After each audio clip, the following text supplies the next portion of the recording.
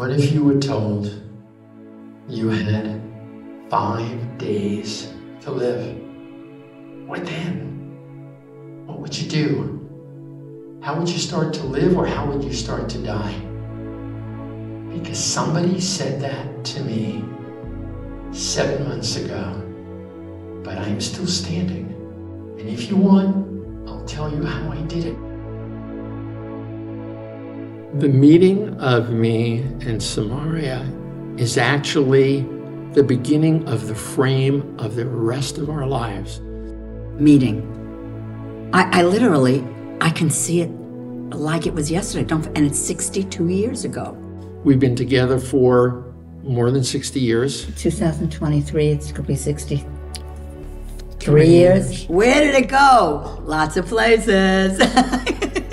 And so when I was a young kind of teenager, I guess I was 18, Samahria was 17. I needed to get from one place to another, and my car had broken down. So this friend that was going to pick me up to take me there came, but his car had broken down. Go figure. See, this is everything working out in perfection.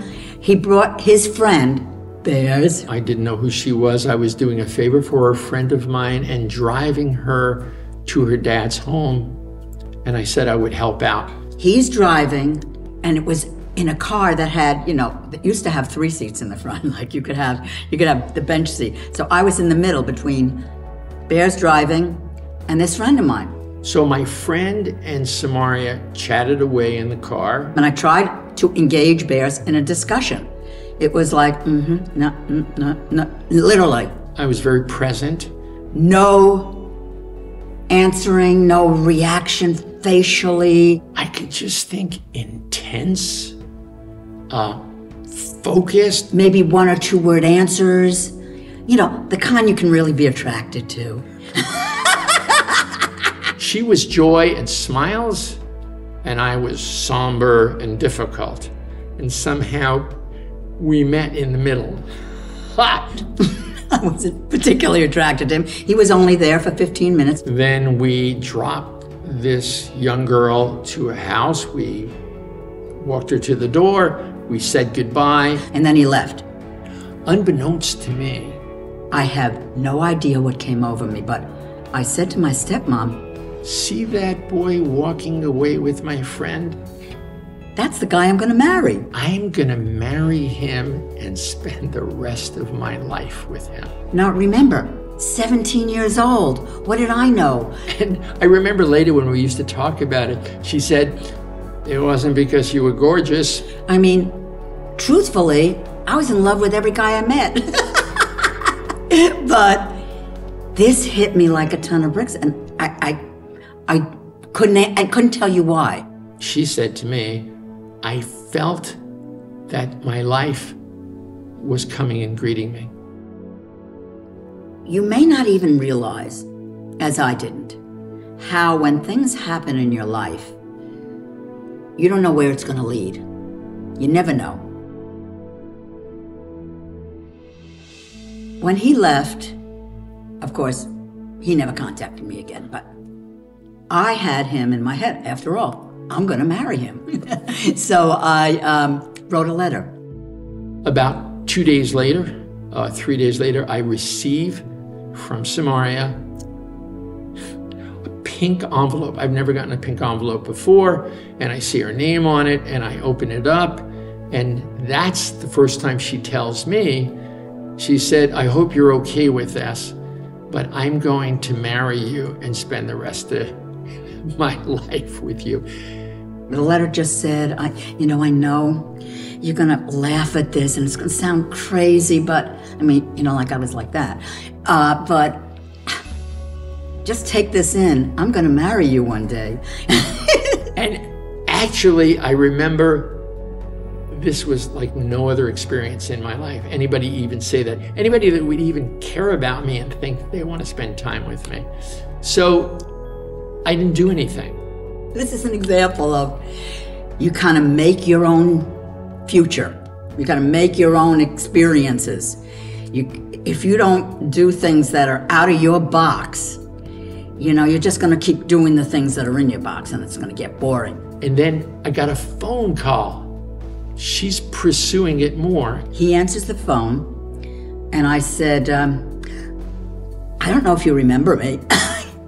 Well, first thing she said actually is, did you laugh when you got my letter? And I said, no, I did not laugh. I actually got pretty like, oh my God. He invites me to go out. So we go out and we danced. When I was in the car with her, and this is Samahria for her whole life with me, we're driving for about 20 minutes to go to a place where we're gonna have a bite to eat together. And I start with, listen, you don't wanna have a relationship with me. I am difficult. I am judgmental. I'm mad at the universe. And I think everything is not fair or just. Plus, I'm a writer and in the middle of writing a novel, even though I'm 18 years old. And I believe that all artists are really unhappy people. So you're gonna deal with an unhappy person who's judgmental.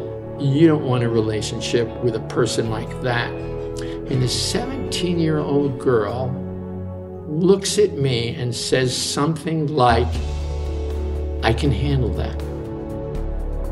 It was like, again, God really feels right with this person, even though it hurt my neck because he was so much taller than me. That began everything, of course. This is undeniable. I learned so much from that 17-year-old girl who taught me how to smile. I never smiled. Taught me how to laugh. I never laughed. And ultimately, when we had children, taught me how to play. Because a serious guy like me, I didn't play.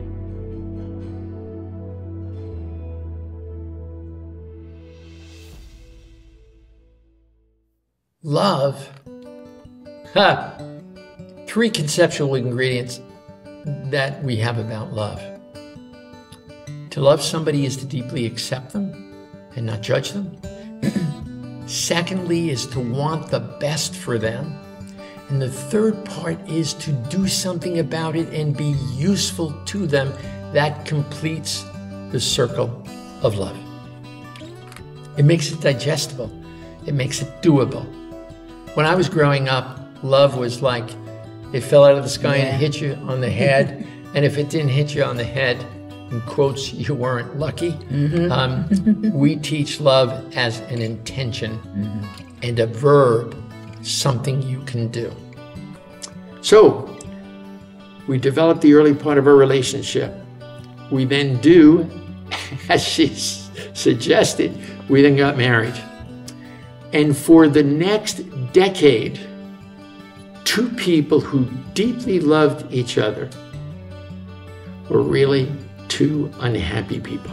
I was shy, insecure, down on myself in every way. And here I was with a very, very strong male. And after a number of years, I just could not really function in the relationship.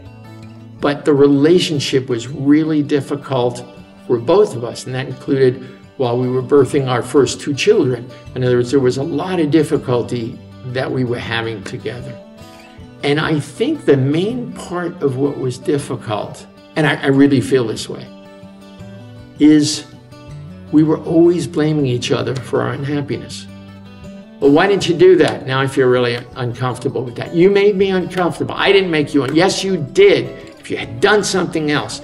And so what I was aware of, she was aware of, I was the most unhappy because remember, I was the sullen guy who thought injustice in the world, and I thought injustice inside myself, and I was kind of angry at the universe. She was so much more loving, but in terms of our interaction, it was difficult for both of us. He hit all my points that I had issues with. And that's what I think all relationships are about, is like you're with somebody who's gonna press your buttons. Get used to it. When it began to change is when we started to study about just the idea about beliefs? It was so transformative for us personally. We did it individually, and it wasn't about working on the relationship. It was about working on each of us ourselves. In graduate school, I was doing philosophy and psychology at the time, and I told people I was seeing a psychoanalyst as part of the school curriculum. But it wasn't quite true. I felt like I was so unhappy. I just wanted to be happier. So I'm doing sessions with this gentleman. He would sit behind me, and about twice in every session, I'd hear him go, and then he would lead me to the door at the end of the session. I said, listen, I've been doing this for a while. I'm still anxious, I'm still uncomfortable, I still get angry. And he said to me, but you're much better than you were last year or the year before. And you need to know that's part of the human condition. You will always be scared of things, but less scared. You will always get annoyed and angry at things, but you can get less angry and feel it more under your control. And I remember thinking at the time, if that's what you believe, I want something different. I want to find something so I can actually be happy. Not less miserable, but actually be happy. That's what I want to look for. He was taking these night classes. He would come home, and over the next few months, I was seeing changes in him, and I was like, holy moly. And this is what I concluded.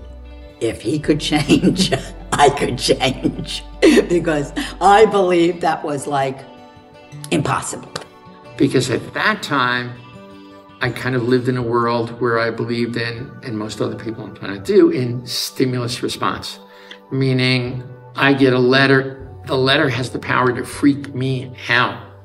You tell me something that you don't like about me, and I say, you just made me unhappy by saying that. Versus now, in terms of option and Sunrise program and things we teach, knowing no one has the power to do that. If I'm upset, I got myself upset. If I'm fearful, I scared myself. If I'm angry, I created anger inside of myself. And that knowledge gave us the ability not only to develop what we developed in terms of beliefs and teaching people worldwide, it gave us the ability to do something really so darn special, which is to see our responsibility, but also to see the emancipation of that power. Oh, you think I'm a jerk and I get unhappy. Actually, you didn't make me unhappy. I decided you calling me a jerk was either bad for me, or maybe you're right and I am a jerk. And then I get unhappy with my own beliefs and thoughts, not with what you said. As I'm learning about beliefs, I have so many beliefs of I'm nothing. I'm not enough. I just lack. Fear of being judged, and fear of being put down, fear of not being loved, and fear of being left, and fear, everything that we're all taught. I had them all. And of course, where he was at that time, he had his own issues. Because I was working at that time, the early part of our relationship, in the motion picture industry. I was working for companies like United Artists, Paramount Pictures. People would say, you have such a romantic life. You're flying out next weekend to talk to Robert Redford. And I would say, really? I sold out, and I would just beat the daylights out of myself. You sold out. You were going to change the world. Here you are in this glamorous universe that you don't even like. I just made it a really unhappy time for myself. So I had to learn how to acknowledge I was making me unhappy. And that's how I began to unfold the intense beliefs I had. I started to go, he's saying something to me, I would always say, I gotta go to the bathroom. And I go in the bathroom and I said to myself, what are you gonna make this mean? What am I doing with what they're doing? And where am I standing in myself, where I start to see the beliefs I'm holding and how they are dysfunctional for me? And when we first started to change our relationship, it's when each of us did something special as a result of that. Because remember, we have the stimulus, remember, we have this belief, and then from my belief, I always have my beliefs, that's my lens and my filter, I create my responses. And we got to a point where we both stopped pointing at each other, and we would point the finger back. And when we started to take, I guess I would use this expression, ownership, stop blaming the other person, then our relationship started to change, I must say, slowly, but in essence, profoundly, because we weren't pointing at each other anymore. And so if I was angry, I'd say, I'm really angry. Why am I getting myself angry? Using questions to understand our beliefs. But in order to do that, you have to keep either getting someone to ask you questions or asking yourself questions. I used to walk around constantly talking out loud to myself. Okay, what about that? What are you doing with that? Why are you feeling that way when, And that led to more and more, what's going on with you? Why did you say that to me? What were you wanting? What were you thinking? More questions back and forth, which led to more understanding of the other person. And of course, deeply of ourselves. This is priceless for our lives. If you want to get out of the rut, you just have to go inside. It began with changing one belief.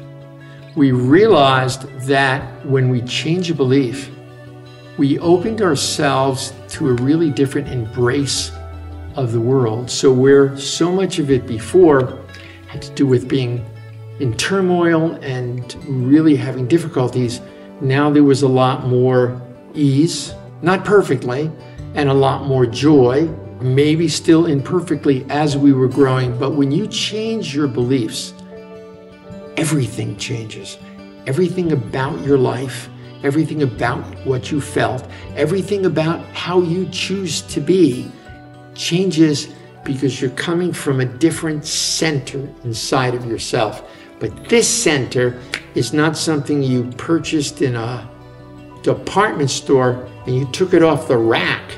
This is you custom designing yourself based upon how you want to live and what you want to experience. I used everything from that moment on to grow myself into a full and comfortable human being. As we started to learn about our beliefs, I have to tell you, it was like someone gave me a vat of ice cream. Samahria and I did it together. And from that point, that was 10 years into our relationship. And then we started to bond and create a level of understanding and a level of love, imperfectly as that was, to get to a point where when I think of Samahria and I think of the Institute and all the people we have worked with from all around the world and in different parts of the world, and the children that we birthed and the children that we adopted and the grandchildren that we have,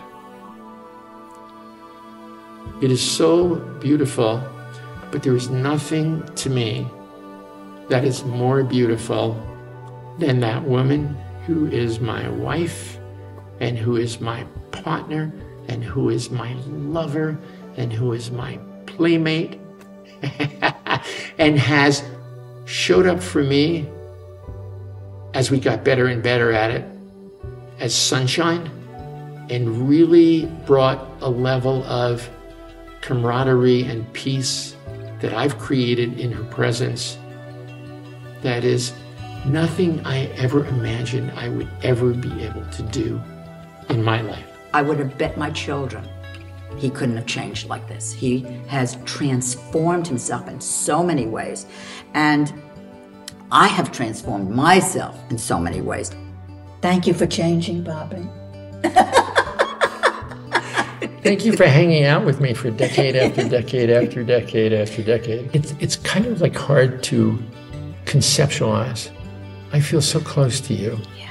And I feel that we are so loving and supportive with each other, but more than ever. Yeah. So if I imagine how I could love you a year ago, I love you more than ever. And you have shown up for me all the time. All the time.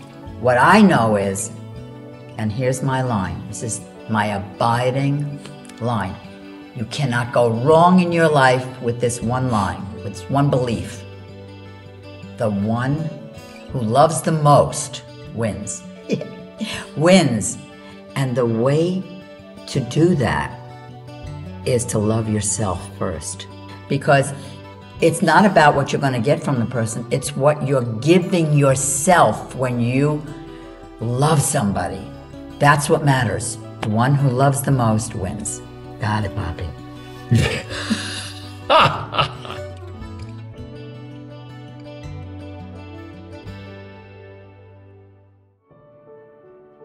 We're still young. We're coming together much better than before. We had 2 daughters at the time. Things were getting clearer for us. Still lots to solve and lots to figure out. After years of dancing as fast as we could to save ourselves, right? We then have the 3rd child, my son.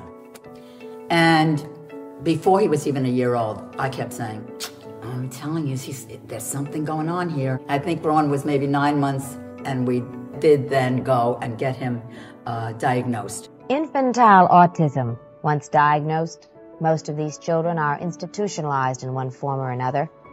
If you were the parent of such a child, what would you do? I'm Pat Collins, and my guests today are a young couple who totally rejected this medical approach in treating their young son. And in a moment, we'll find out why. Anyone looking at this photo would see a beautiful, happy, healthy little boy. His name is Ron, but what you don't know is that he is autistic. That is a puzzling mental disorder that begins in childhood. With us today are his parents, Barry and Susie Kaufman, who have very bravely taken it upon themselves to treat their own son in a therapeutic program at home rather than placing him in an institution. Severely autistic, under 30 IQ. Severely and classically on the autism spectrum. We were told all kinds. He will never this, and he will never talk, and he will never relate to people, and he will never have a normal life. He's never going to really probably speak if he hasn't spoken yet, but maybe a couple of words. He'll never have relationships, and you got to prepare yourself that ultimately you're going to have to put him in some sort of institution. It seemed as if he had no wants. It seemed as if he became very self-stimulating, that he was as interested sitting on the floor or in the crib, rocking and spinning, as he would be in anything else. That human contact, being with people, seemed to be, I would call it, a difficult and perplexing experience. What did you feel at first? Where did I would say I ran the gamut. In other words, what does this really mean? Every kind of question, one of the questions being, did I do something wrong? The question was there. Why did this happen? What does it mean for the future? What do we do? And how do we feel about it? And really investigating that. We researched the entire United States. We researched Europe. I even flew to different places to see what people were doing with children with autism. And I remember watching them deal with these children. Hand me that. Then they get an M&M or a cookie. Don't hand me that. And then they get a tap on their hand of not to do it. Then I remember seeing kids hit with cattle prods. And I remember us talking, because now we're talking about beliefs, saying, if I was a child with autism, of course I would never change. Look what you're doing with me. And so we made a decision we would not do what everybody else around the planet was doing. And so we decided we would create our own program based on this attitude that we were already working with of not judging, based on the concept of prioritizing love, based on really being accepting and inclusive rather than pushing away. In some way, we embraced autism, that autism was something of a gift and a blessing, but it was up to us to find the blessing. So, we start to grow a strong belief that whatever is happening to benefit us. Everything is perfect for you. It is happening for you. And I knew that that boy, my son, was happening for us. We didn't know what was in the future. Believe me, it wasn't because we even said, oh, he will come out of autism, or he will change, or he will this and he will that. No, we didn't even do that. We just went day by day. And this started all with Samahria, that we would work with Ron. If you want to understand him, let's go to his world. So that began the whole process of joining. And so rather than trying to stop him from rocking, let's rock with him. Rather than trying to stop him from doing this, let's do it with him. And those were the beginning of the Sunrise program.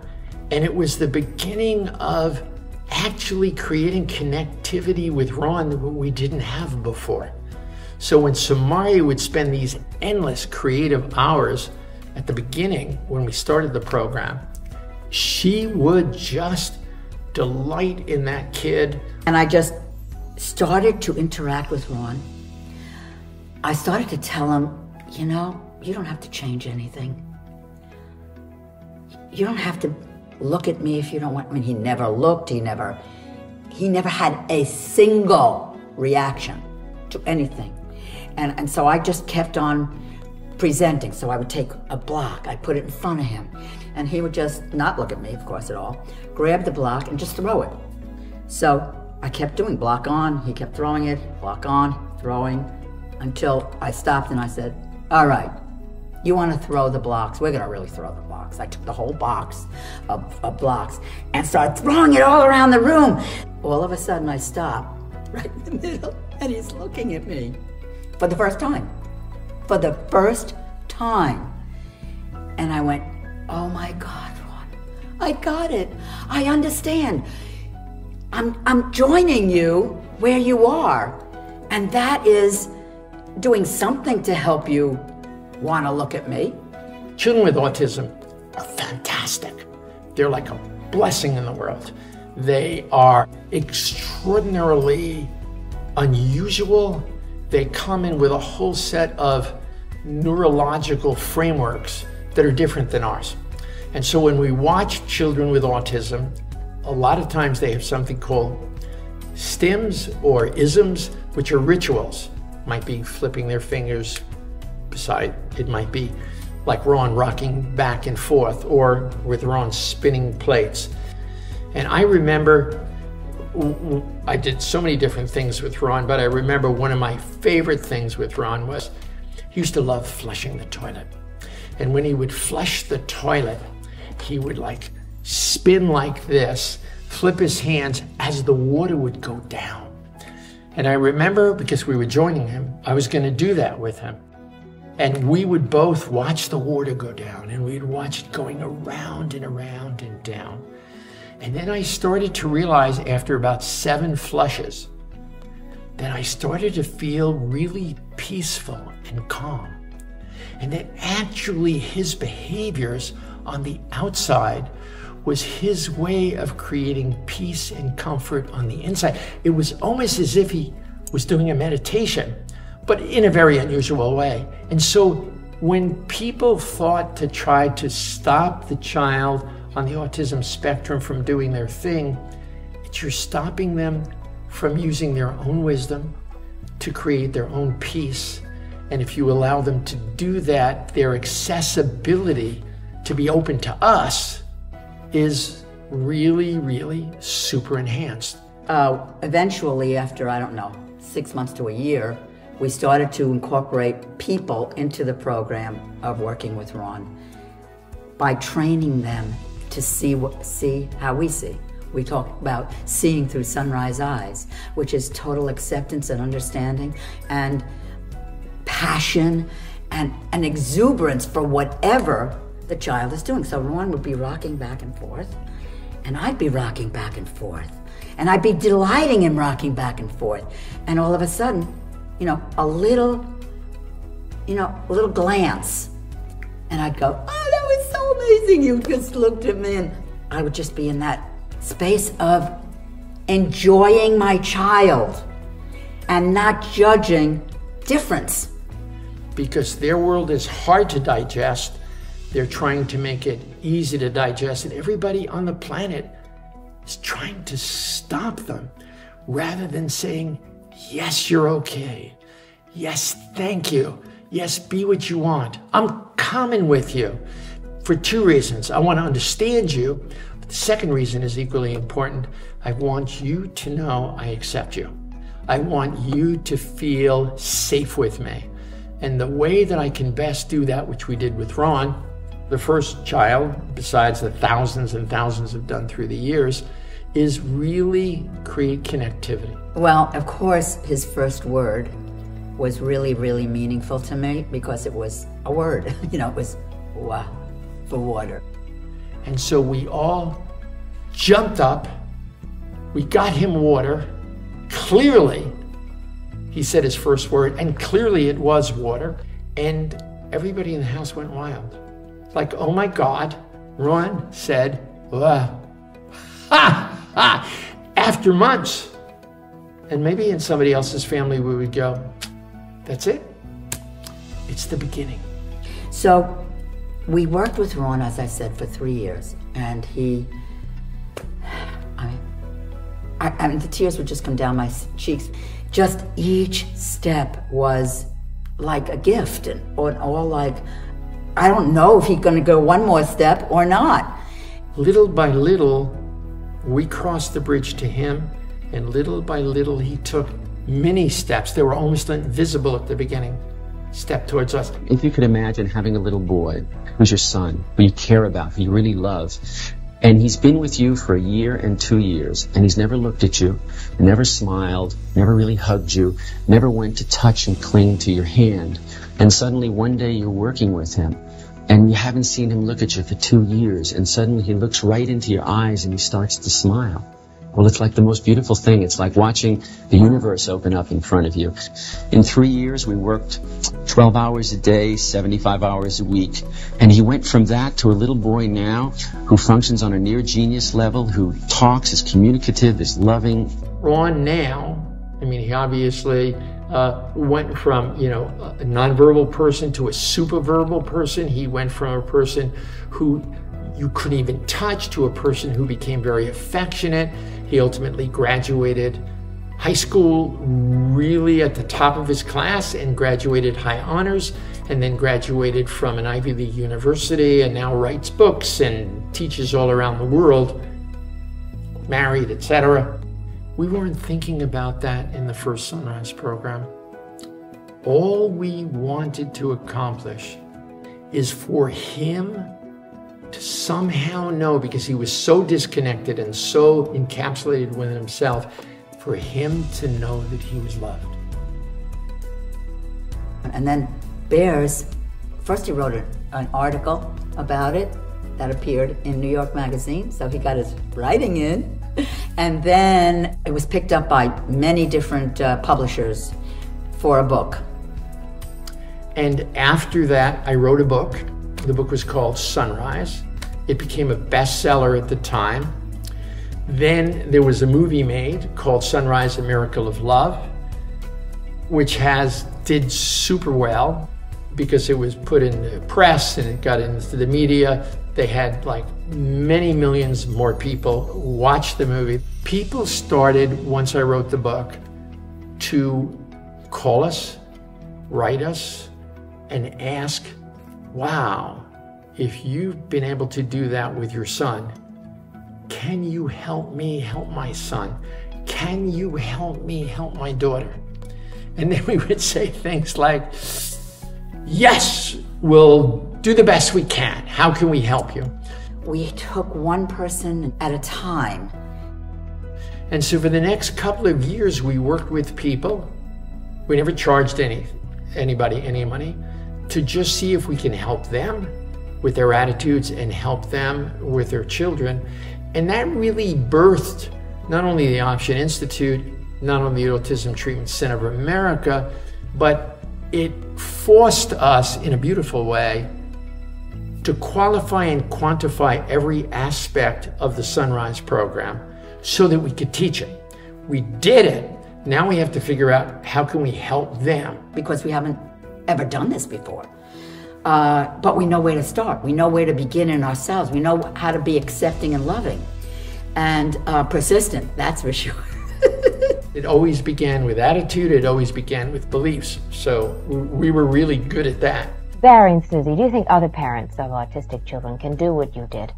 Yes, we believe that's true, and we're writing a book on it, and we're also going to start a school to help other parents do what we did. To show them? To show them, to teach them, to instruct them if they're wanting to. You feel very proud of yourselves. You ought to. I feel excited. Excited about the possibilities for other children, too. We could explain it so that somebody not only could have confidence, I could do this with my child, but also to be able to deliver. And so that was a wonderful sort of opportunity for us, because people kept coming from all over the country and all over the world. We had this family from Mexico that came and stayed for a good long time, where we collected a crew of people, trained a crew of people. They only spoke Spanish, so we had to learn Spanish to do it, and worked with him like we worked with Ron. Said, okay, we'll spend 3 months working with you. In the same process, we'll develop a whole staff of volunteers, high school and college students, and we'll give your child every possible chance. We had an EEG done on him. The physician said, listen, I have proof the boy has brain damage in the left frontal lobes. He will never talk, he will never speak. And therefore, why are you wasting your time? And I said, perhaps the difference between you and us is that we don't have to know that we're going to succeed. We celebrate the trying, and you always have to believe you're going to get where you're going. How do you know? If you believe you can't get there, you don't try, and that's a self-fulfilling prophecy. We're going to at least try. And that's celebrate the trying. Celebrate the trying. Part of the story of the rebirth of Robertito is also the continued story of our once autistic child, Ron, because Ron becomes a teacher for Robertito with us as well. I remember one time when he realized the whole family was involved with Robertito, he said, Daddy, could I be one of the teachers too? And I said, I don't know, Ron, we'll see. He said, but I really want to. And I said, well, why do you want to? He said, because Daddy, I know 3 languages and you only know 2. And I said, what do you mean? He says, well, you know big people language. And I said, yes, talking to adults. He says, you know small people language. Yes, talking to children. He says, yeah, but I know autistic language and nobody else knows that. And I said, kid, you're hired. And he became part of the program in some way he now extended a hand to another child lost in darkness and brought him from behind the wall. What was that first meeting like with Ron and Robertito? I can tell you a key meeting that was real special. We had not developed eye contact. And just to frame it, Robertito ultimately talked and rode bicycles and did mathematics and did everything everybody said was possible. In about a year and a half. Our 3 months turned into a year and a half. One time when Ron was first working with Robertito and moving with him and doing the different self-stimulating behaviors, suddenly Robertito sat down and Ron at that time was 5.5 years old. And all of a sudden Robertito started looking at him and they looked at each other. It was their first sustained eye contact and it went on for almost a minute. And Susie and I are on the side of the room going, oh, we can't believe it. We're clocking it and writing. And suddenly... That's really exciting, I bet. Oh, it was so incredible because he hadn't looked at another human being in 6 years. And all of a sudden... Ron turns to us like deadpan, and he's 5.5, and he says, we're telling the truth to each other. We do it with our eyes. And then he turned back and continued his staring session with this little boy. Really special stuff. Real special. And over the years, the Sunrise program has helped thousands of families and children all over the world, including our own precious and beautiful granddaughter, Jade, who, just like Ron, believe it or not, was on the autism spectrum. Her amazing parents, our daughter Bryn and her husband William, designed and ran a sunrise program for her, of course. And after 5 passionate, dedicated years, she fully emerged from her own world to join us in ours. So life keeps giving us stuff, and we say, bring it on. If we do a bring it on, everything changes.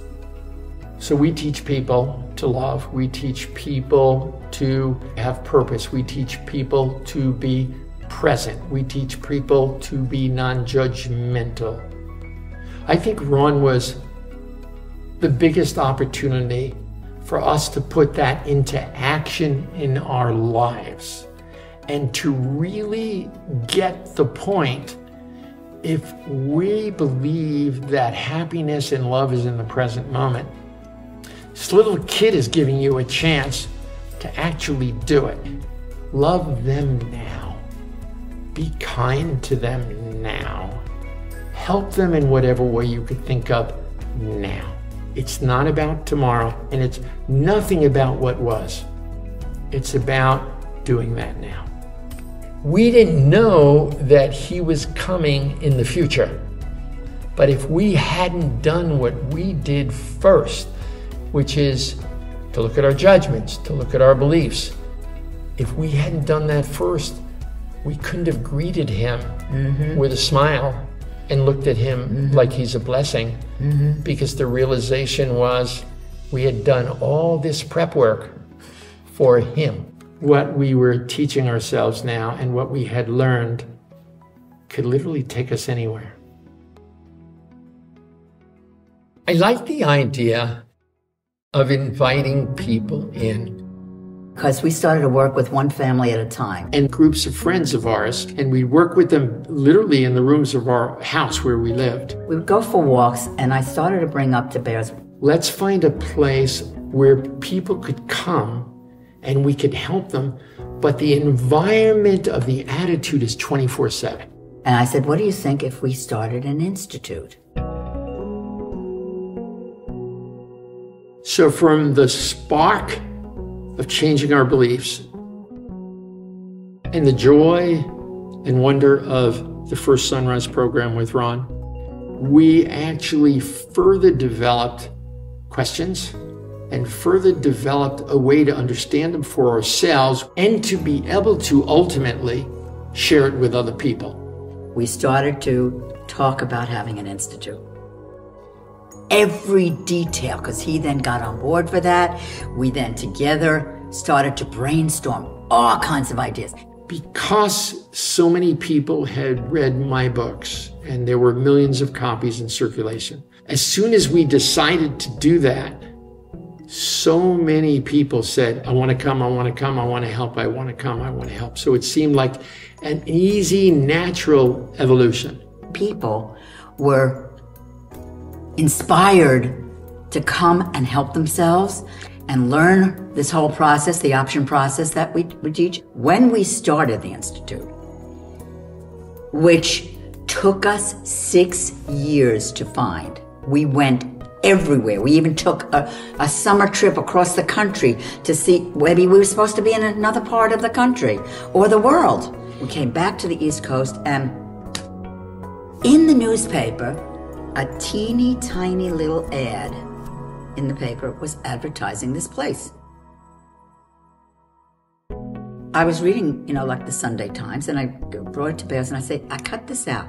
See this little ad? This is our place. I mean, it's one of those again. We can, if we're not afraid of looking stupid or weird, we can say these things because it's there. Knowledge is there. We are more aware than we ever give ourselves credit for. 6 years, we went all around. Then we find this, and we drive up, we look off, and we look at each other, and we said, this is our heaven. This is it. This is our place. Now, we didn't know how we could pay for it. It took enormous 15-hour days for a long time for us to start the Institute. once we started, the volunteers were great. They became we all became family to each other. It felt in some way we were all in college together. People slept in dorm areas. They slept on the floor. We all worked together. We were all very motivated, and we trained those volunteers who ultimately became staff and taught them how to help people. And the marvelous thing is, in order to train them, we had to figure out how to do that. How do you train somebody for this? We knew about the Sunrise program because we had honed that so well. Now we were talking about, because Sunrise sits on the platform of the attitude of the option process, how do we teach them that? Here's how it went. We decided, I was really smart in this, I'm really proud of myself. I said, it's gonna work better if we each take our own areas. So he was gonna take the adult programs, I was gonna do the Sunrise programs. I taught the adult programs, which were the option programs. Samahria taught the Sunrise programs, and we also helped each other in both areas. And so we did programs that were 1 week, 4 weeks, and 8 weeks long. I would come into class every day. I would actually give them, I guess what we'd call a lecture on a framework, and then also create activities around the framework, but it was all 1 day at a time, which in some way kind of reminded me of the Sunrise program with Ron, because we trusted ourselves to go in a room with these people. We knew what there was that we were going to teach.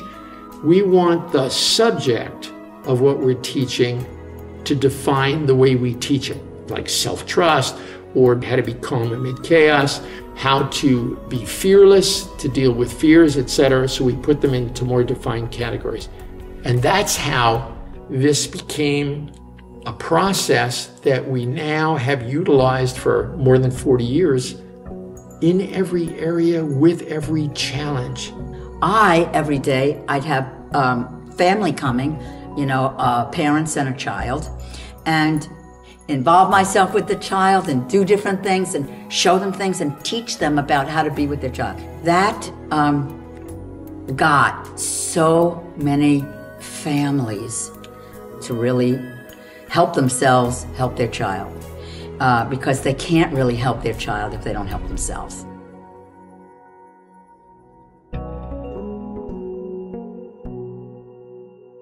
And so we started to see thousands of people, literally over all these years, 40 years, of unbelievable experiences that they gave themselves by first taking care of their own attitudes, and then being there in such an amazing way for their children, with their children. And so this was just expanding. People were coming and volunteering, and it was magical. In the early days of the Institute, for me and Samahria, for our staff, and for the board of directors, everybody was on board to do whatever it takes. We'll do whatever it takes. Yeah. And I want to give you 2 examples of that. We are having a new program, and there's a new building just built. We have a board meeting that evening. We take 4 or 5 vehicles. We shine the headlights on the vehicles onto the building. And while we're having the board meeting, every board member has a paintbrush, and we are staining the side of one of the buildings while we're doing it. And then we go upstairs, because we don't have much staff. This is the board members, and we start to make the beds, because we had nobody to make the beds while we're chatting away about whatever the board meeting issues are. And it didn't seem weird, unusual or weird. It felt like, oh, that's the next place. We love what we're doing. We want to make it work. Stay in the building while we have a board meeting. I didn't just have the Institute and create an additional building. No, we had to build 13 additional buildings. And I decided that a big belief he has is anything worth doing is worth overdoing. It wasn't hard. That's the important thing to know, is that once you really want something different and create a different belief about it, you're in like Flynn. It's like clear sailing. Absolutely. Because you've created a sort of smooth runway to take off in. We worked day and night for years and years and years. It's just like, because there was so much to handle, it's just another opportunity to see our own power, the things we can do with what they say can't be done. And over the decades, I think it's been more than 4 decades, so it's more than 40 years, we have had over 45,000 people come from all around the world on this particular campus here in Massachusetts and work with them in person.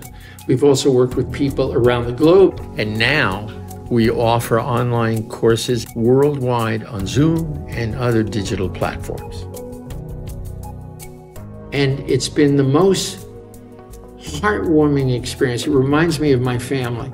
My family is a combination of some birth children, lots of adopted children. So our family is the world. We have all different races and religions, etc.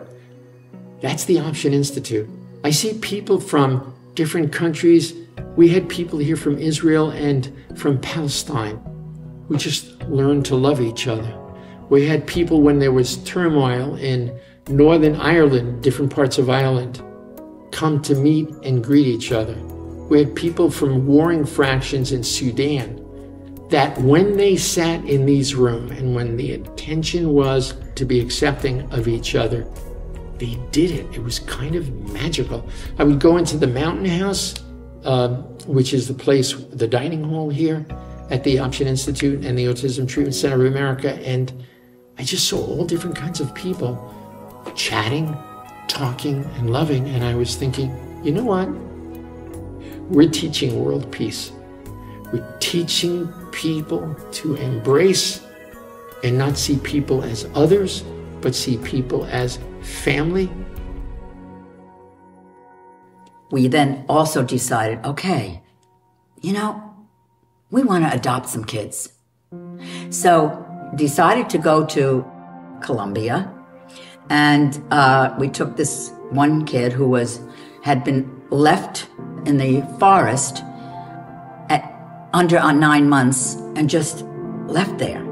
And he was saved, brought to an orphanage, and that was, our child. We went down there and literally worked with the whole orphanage. There's just no stopping what we wanted to do. And they got so much help, and they changed their ways with the children and, stopped yelling at them and all these different things. So it's like when we learn something for ourselves, we can then share it with others. And that's a beautiful thing. That's like a natural way of expanding in your universe that you have in your life. There's all kinds of people that you're there to support and love. That was the first child we adopted. The second child we adopted, they contacted us. Would you be willing to take this child? Because his mother had died when he was about 3, he's 5 now, and he was living with his father in a very, very, very poor area where they hardly had any food.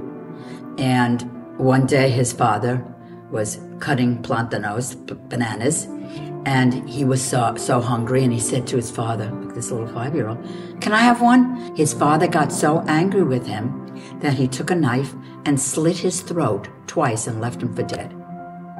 I mean, these are the situations we are welcoming into our life, He is now, he has 3 kids, and they are awesome.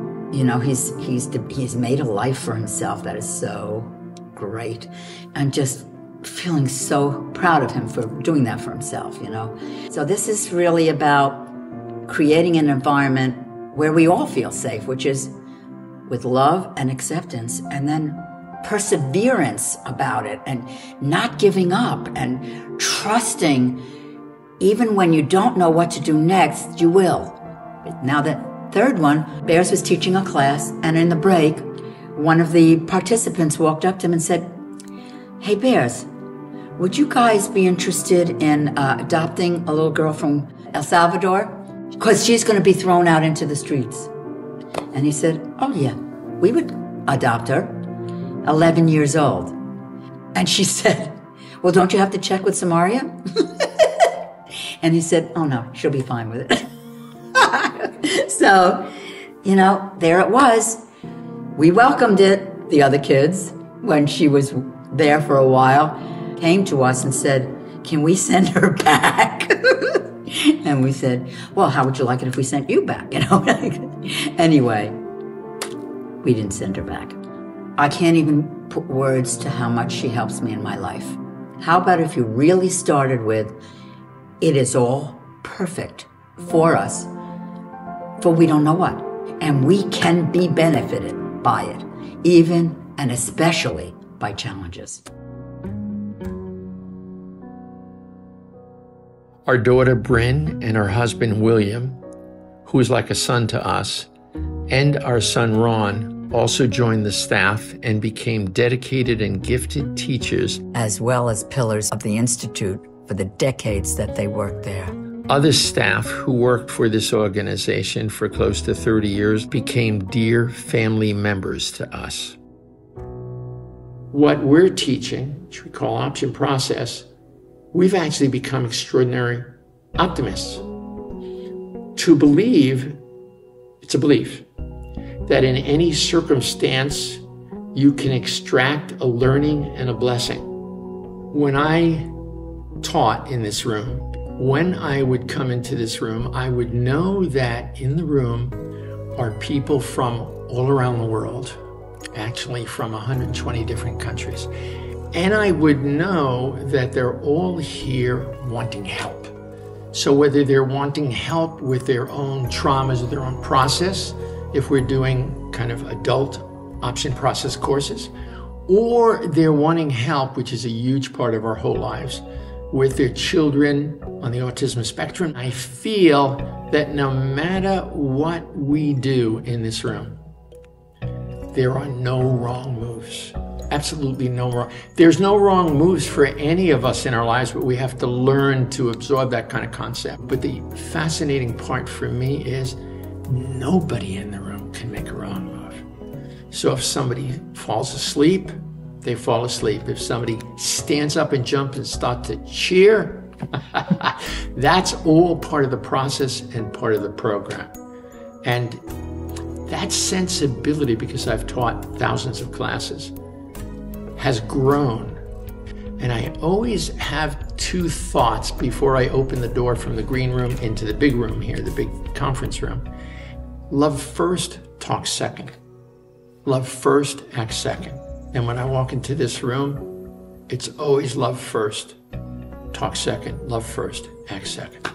I've created my beliefs between the stimulus and what I'm doing, beliefs that I want to use every moment when I'm teaching somebody. I want to use every moment when I'm working with people in large groups or seminars and classes to use for their benefit.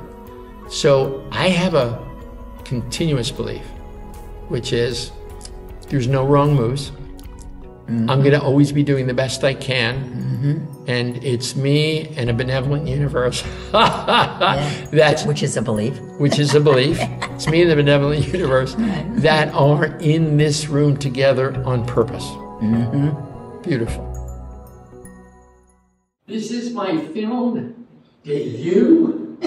This is Poppy, supposed to be dead. Louder. Louder. Poppy, this is Poppy walking, speed walking.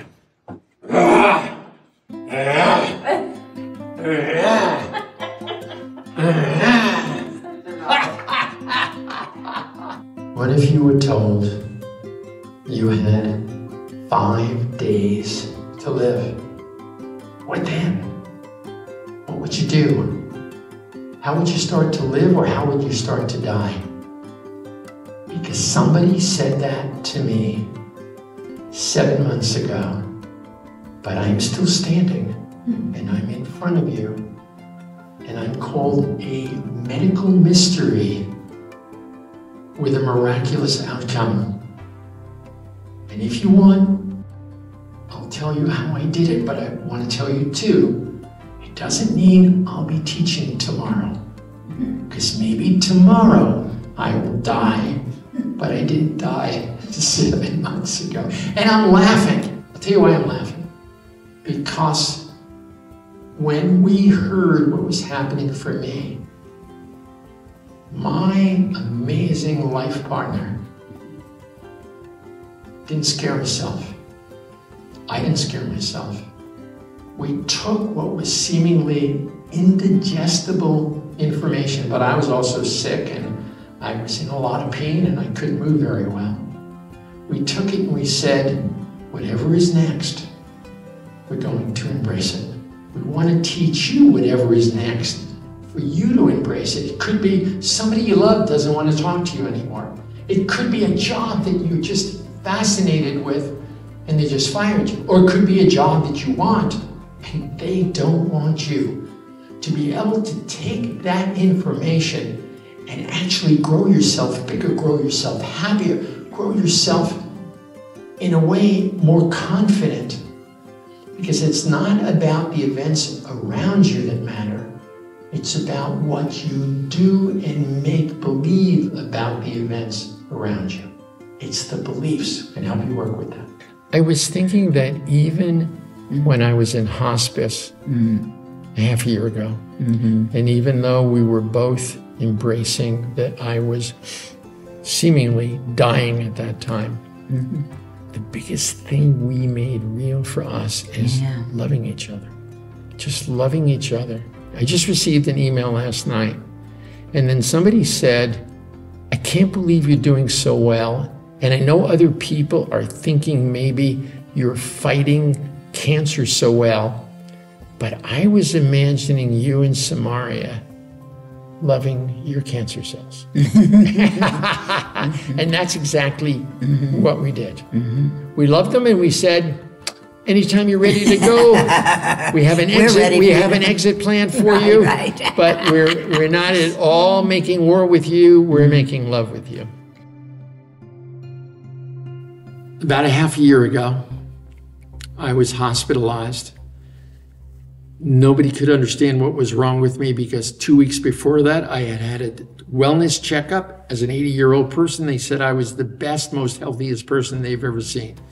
2 weeks later, I had difficulty getting out of bed. I started to not be able to think well. I was taken to a hospital by ambulance and then to another hospital where they said I had metastatic stage 4 cancer throughout parts of my body, in my bones and in a core here, and also in my liver and other areas. They also felt that in their analysis immediately my kidneys were failing, so I had renal failure as well.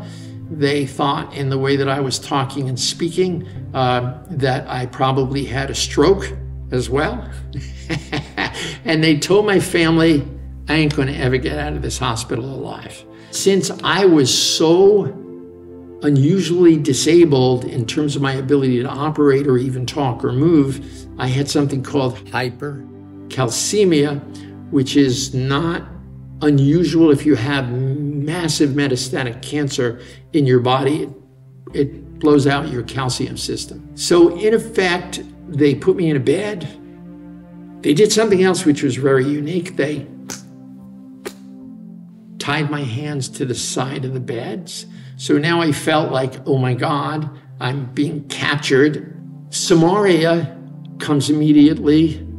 My kids are there. They were wonderful. My kids showed up in the most wonderful way, but some of them are crying at different times. Poppy is dying.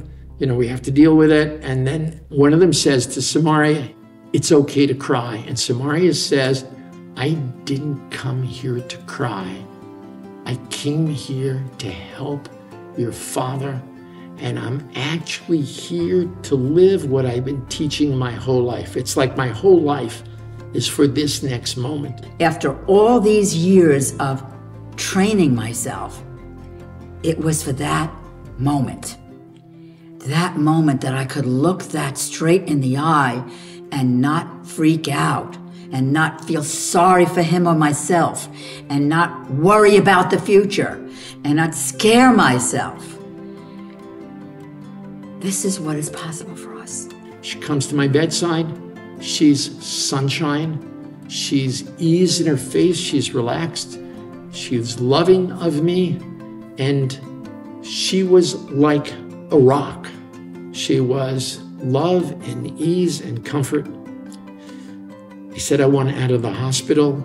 They got me out of the hospital. I said, I'd rather die in the back seat of my car getting driven home than in the hospital. And then we got him out. He said, save me from this, get me out of here. They said, okay, they got me out of the hospital, but I was told when I left, you have about 5 days to 5 weeks to live because you are so sick and there's nothing we can do to help you. We can't even give you any treatment if we wanted to. And so essentially I came home to hospice. Decision after decision on what to do with this. Okay, now how do we get the nurses to do that or the doctors to approve that or this to change or have them help him or things like that? Just one foot in front of the other. And basically, Samahria and I immediately embraced me dying. We didn't fight it. We didn't feel bad about it. We were going to say, okay, if we got 5 days, let's make it the most beautiful days of our lives. She was so amazing. I cannot believe how I can go through, I'm just talking about myself now, the news, the experience, the challenge of him suffering. He was given 5 days to 5 weeks to live, all of this, and I didn't feel bad. I'm shocked by it. What I'm shocked at is that we can do this. That gave me an opportunity to really continue to put into practice everything we've been teaching our whole lives and to use those principles to help me still be here to talk to you 5 or 6 months later. So we come home, we go into hospice. Everybody, my kids are planning for me to die within 5 days to 5 weeks. I'm 2 weeks into hospice and I have this duh moment. And I come to the hospice people and I say, thank you so much for helping me or wanting to help me. I was actually kind of wheeled in a wheelchair because I couldn't really walk and move at that time and I was in a lot of pain. And I said, I realized I've been co-conspiring with you for me to die. And my duh moment was, why can't I see if I can design myself to live? Even though everybody thinks I'm gonna die, I should be dying, I'd like to design myself to live. He then decided he was going to live after we got hospice all lined up and doing all that. Now, change of action. We're going in this direction now. Oh, okay. So,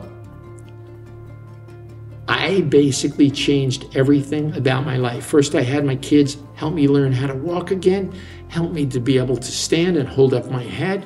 I started to verbalize the things I want. I felt really mentally clear, although my body wasn't coming along with me at the beginning. And I decided that I was going to do everything I could to live. I started to become aware after we decided to let the hospice people go and help the people that were more looking like they were dying next week, and I decided I was going to live more next week. I didn't do just one thing. We didn't do just one thing. Attitude was so important. The attitude of acceptance, the attitude of not judging, the attitude of loving, that became primary. Don't fight the parts of your body that seem to be in distress if they're in distress. Don't fight the cells in your body that seem to be different than your traditional cells. The whole idea is, rather than look at that and go, oh my God, that's terrible, let's open our arms to it. Next was really living our lives as we've always taught people to do as best they can, especially with special children, is to be in the present. So we never thought about, am I going to be alive in the afternoon? Am I going to be alive in the evening? All we thought about, we have this minute and this hour, and we're going to stay very, very, very present. The next part of it is purpose. Mm-hmm. We felt we needed to have clear purpose. Yes. And I think I teach something called the force of nature, which has to do with purpose, to have clear purpose. When you get up in the morning, why'd you get up in the morning? When you struggle to stand, at one point I did struggle to stand. Yeah. Why am I standing? What's the purpose of that? What do I want to achieve? The next is we did, and we're continuing to do it, the most kind of strange diet. It's kind of a keto diet on steroids, which that means I eat bones of cows, I eat no carbs, I eat enough vegetables to drown me in all the time, every day. Yeah. And then I'm eating a lot of fats. I also eat a lot of mushrooms. I also eat a lot of sauerkraut. I also eat a lot of crystallized vitamin C. Mm-hmm. So I have all these different combinations of things that I put together in terms of food. Then I have a place around my house that it's a kind of a parking area. And so I finally got out with a walker and walked once around it. Then the next day and the next day and the next day, I kept working at it. One of my sons helped me with it. And then I started to walk without the walker. And then I did 2 laps and 3 laps and 4 laps. And now every morning I do 56 laps. Robustly alive, robustly alive. Robustly and robustly alive. Vividly. Wow, we're alive and we're excited that we're alive. It's amazing. And then I exercise. Mm-hmm. So it's a combination of a multifaceted thing. People write me and they say, I pray for you every day. And we do prayers because I'm so grateful because there are thousands of people that chose to love me in Samahria. They said my liver was full of metastases. Then they said in one of the scans and a biopsy, oh, your liver seems to be healing now. Oh, something else has happened. But you need to go into chemotherapy right now. And then it had been 3 or 4 weeks and I was getting better and better. And I said, hey, listen, I'm doing better and better. Why would I want to do chemotherapy? Because I'm going to get pretty sick and uncomfortable. I feel really good. And even if my life is not going to be that long, I'm so excited. I'm feeling better and better. And now it's been almost the 7th month mark. They did scans and they said, my gosh, your liver seems clear. It has some lesions in, but no cancer. All the lesions in the rest of your part of your body look like things are being reduced by 50%. One of the doctors at Mass General said that you, with your positive attitude, with your perseverance and dedication and your energy, you are, in quotes, our miracle man, because we cannot explain how you're doing so well. Since that hospitalization with absolutely no medical intervention, no chemotherapy, I feel stronger. I always feel stronger, smarter, and clearer than ever. The whole thing with greeting this as it's happening is because what's our first sort of propensity? It's what pill can I take? What can they give to me and put me through? And when we talk about attitude, people want to roll their eyes. As if, oh yeah, there's a foo-foo language. But it's not, because it's like recreating the inside of your body, your nervous systems and all the other systems, putting them at work surrounded by trust and love and belief in them. Like belief in whatever you are wanting for yourself. Beliefs are so central to how we live and what we feel and what we do. Beliefs don't exist kind of as an airy-fairy thing happening sort of outside of us. A belief is actually a physical event that happens within our body. Our belief is biochemical. Our belief is electromagnetic. Our belief has neurotransmitters in it. If I cry because I'm sad, and then I cry because I'm happy and grateful, the biochemistry in those tears will be different. And they will mimic the different biochemistry that's happening in our body. That we're creating. Absolutely. And so the important point is, hey, listen, the beliefs and the feelings, the love and the hate, the caring and the indifference, Yeah. actually creates in ourselves body chemistry. Right. Which is great. Yeah. So if we're thinking about healing ourselves, what we believe will have an impact. If we believe this is terrible, we're actually going to create biochemistry in the body that's going to support maybe a problematic outcome. If we think this is an opportunity to learn, to grow, to heal, then we're giving messages literally on a cellular level to our body to heal. It's been amazing. It's been so amazing. We have even deepened even further our relationship, not through fear or worry about not being there, but through opening more and more. And I just so madly in love with him. I can't even, there aren't words, there aren't even songs, and there aren't poems enough to tell you how much I love this man. And I feel loved by him. And I never thought I'd get that. I never thought it would ever happen. So I'm very grateful to him for that. And I'm grateful to me for not needing that anymore. When I looked as apparently like I was going to die, you were the rock, man. You were so amazing. And when I think about how amazing you were, and when I have these tears, they're kind of tears of, I feel so grateful for you. I feel so grateful that you were still there with me and that you could process what was so difficult for you. You were about to lose your decades and decades old relationship with your husband. That wasn't on your mind. Your mind was, how do you help me? Your mind was when you looked over the hospital bed with me tied up. Yeah. You smiled. You looked confident. You thought we were going to get through it, even if that meant I was going to be dying. And you've become such a powerful, steadfast force of nature. So different from the 17-year-old, you know? Yes. So different. Yeah, thank God. Thank God. I should say thank me. I like that better.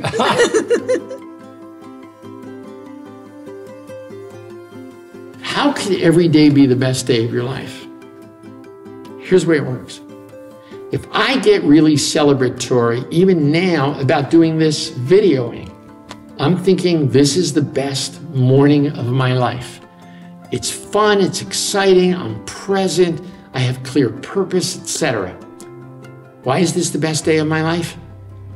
Because yesterday was yesterday and it's gone. So my next best is right now. So this is the best day of my life. And somebody could say, but what about something happens tomorrow? Won't that be a better day? No, because this day I'm choosing to see as the best day of my life, and I could choose to see tomorrow as the next best day of my life.